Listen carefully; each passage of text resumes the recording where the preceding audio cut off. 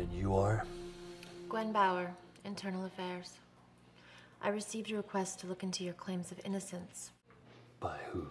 That's not important. Well, it seems the department has abandoned me or set me up. So I'm surprised you're even here. You should know that we operate separately and objectively from other law enforcement agencies. Are you objective? I like to think so, but of course I'm human. That's good to know, especially the human part.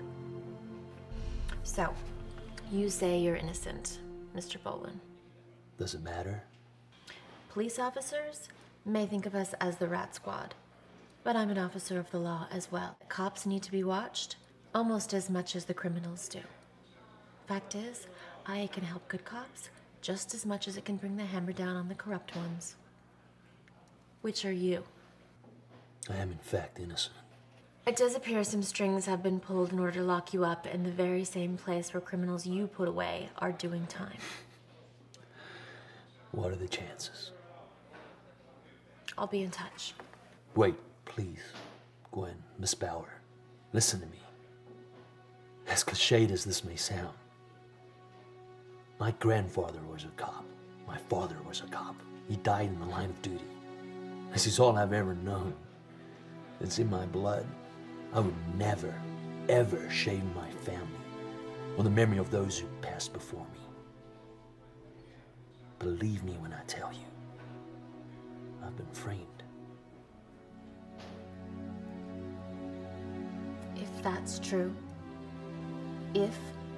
I will do everything I can to clear your name and get you the hell out of here.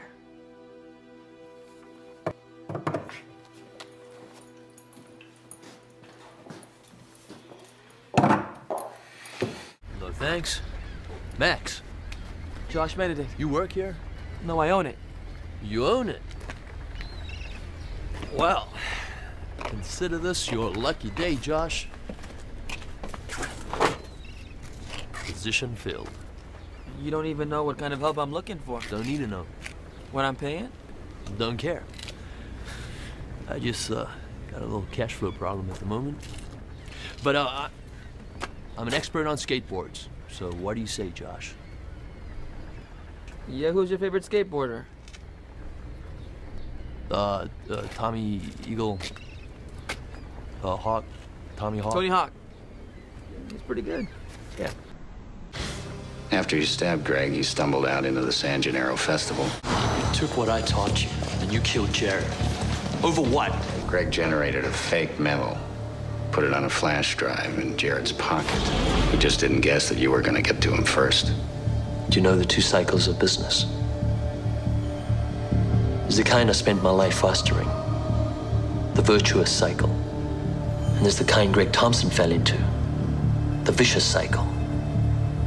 It's a choice we all make every day we walk into work. And what choice did you make when Greg attacked you? The one choice left. I defended myself.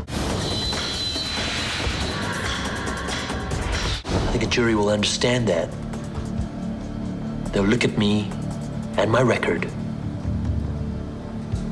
and think. Find her? She's from Yorkshire. From a poor family. We was lucky to find her. Hey, I'm feeling lucky. Easy movie, boy. You know, they're all wonderful girls and equally deserving. What, equally deserving of this? Wow. When do I get to meet them? We start at prelims tonight. I'll show you around later on. At the club? Yeah, I thought we'd do something different this year, a bit more Hollywoody. We've got to have dinner with the contestants tonight, and I want them to meet all the judges. Is she gonna be there? Yeah, but it's hands off.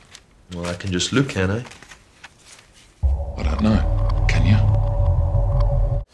A Wyatt Hart said you could help me get ready for my fight. You're Dalton, right? Yeah. Yeah, Wyatt called me about you. Sounds like you're in a shitload of trouble. Enlighten me. Well, in 8 weeks, I'm stepping into the cage against Colin Wall. That guy's a monster. Who'd you piss off? I have a fight left on my contract with the RFC, and they're pulling me back in.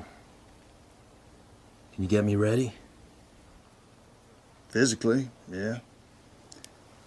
But since you ain't fought in a while, I'm more concerned about getting you right up here. Look, as long as I survive the fight, I don't need to do any soul searching. Yeah, well, we'll see. So you ain't fought in like what, 5 years? Almost a lifetime in this game. Look, if it's a money thing... Don't need it. No.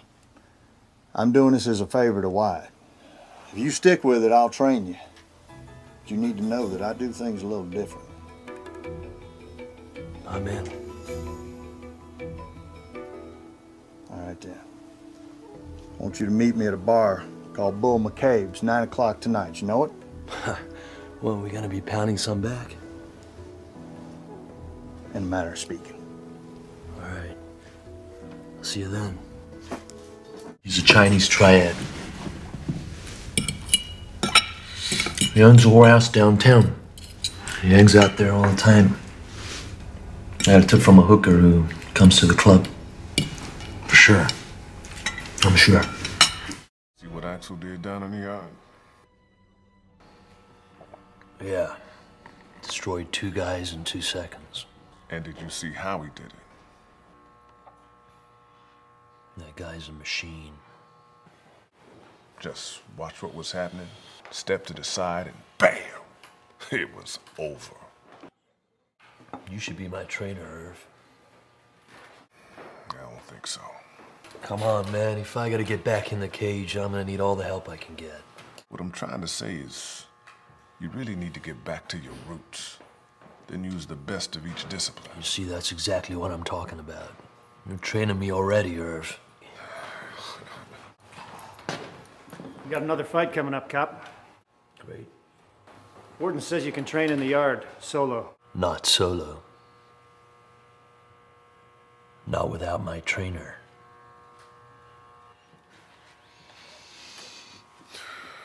That's right. He needs his trainer. You're a trainer. Oh, the whole 9. Can't you just see it? Right, Danny?